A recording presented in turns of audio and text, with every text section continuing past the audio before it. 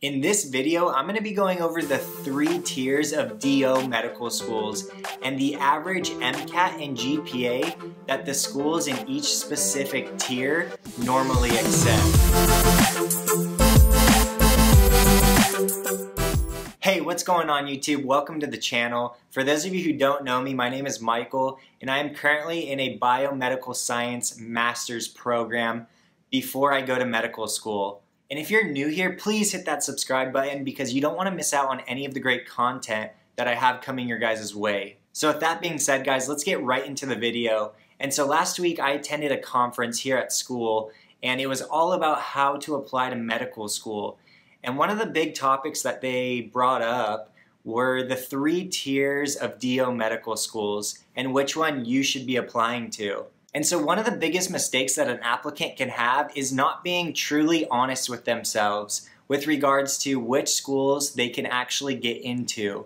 And so I hope by watching this video, you guys can optimize your chances of getting into a medical school. Because whether we like it or not, med schools are gonna filter our applications out by our MCAT and our GPA first. And so it's in our best interest and your best interest to apply to a medical school that your grades match up with. And so before making this video, I was doing some research trying to find information out there about the 3 tiers of DO schools. I was looking on YouTube, I was looking online, and really there's not that much information on this topic. And I just found that really weird because you want to optimize your chances of getting into medical school. Like, it's hard enough trying to get in, but if you're applying to a school where they're just gonna throw out your application because you have a slightly lower MCAT score, that's just kind of a crappy situation to be in. And so before I show you guys the tiers and the schools that are within each tier, and then the average MCAT and GPA that each school accepts, I wanna tell you where I got this information from.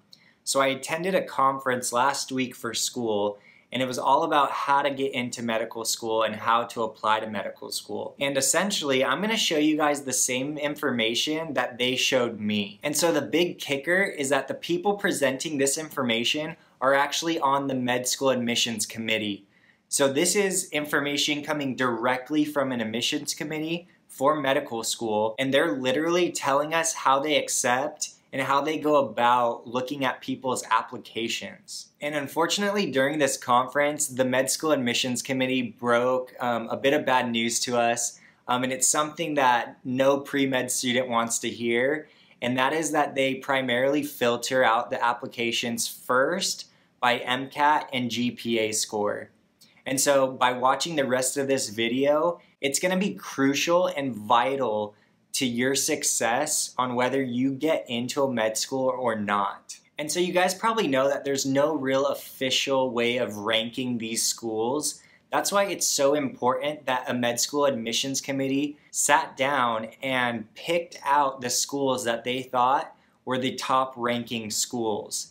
And so this isn't just my opinion. This is coming from people that have worked at several different medical institutions and medical schools, and they together have come up with these 3 different tiers. And so guys, as you can see in tier 1, a lot of the schools here are in large cities, metropolitan cities, and that's because a lot of people want to be near a big city. They don't want to be out in nowhere.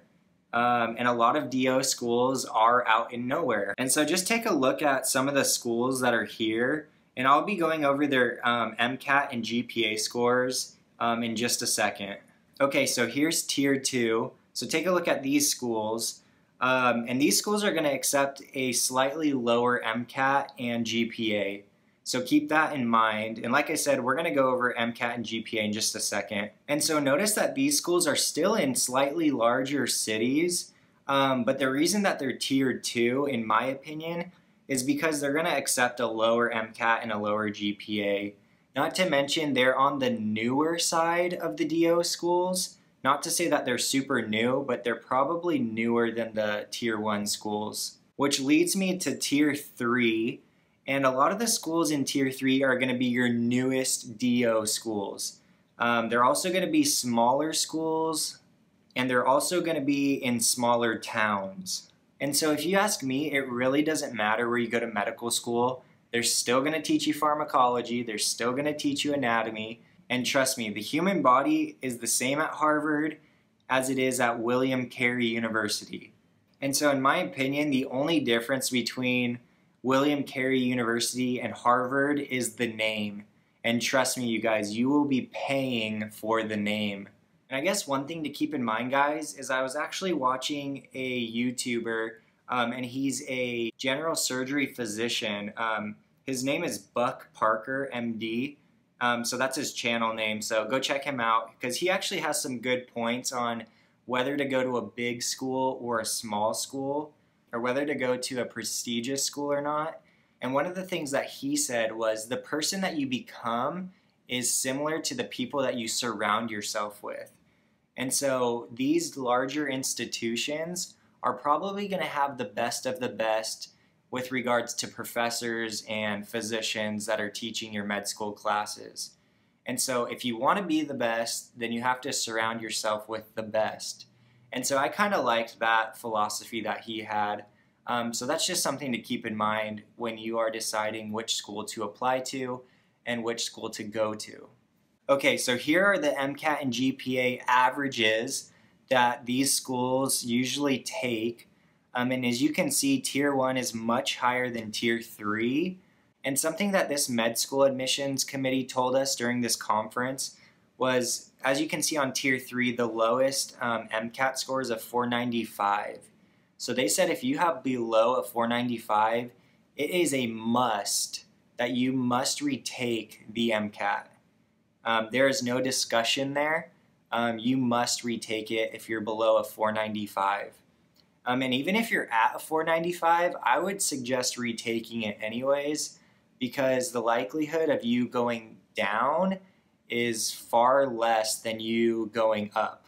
And another piece of advice, as you can see on Tier 3, and the reason I'm talking about this is because I assume that most of you watching probably are in this tier. You probably have a lower MCAT and a lower GPA, but if you don't, then you don't have to really listen to what I'm saying. But if you have below a 2.95 GPA, then a good idea would be to enroll in a master's program like I am.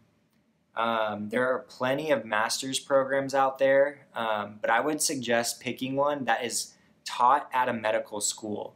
And so by doing this, you are setting yourself up for success.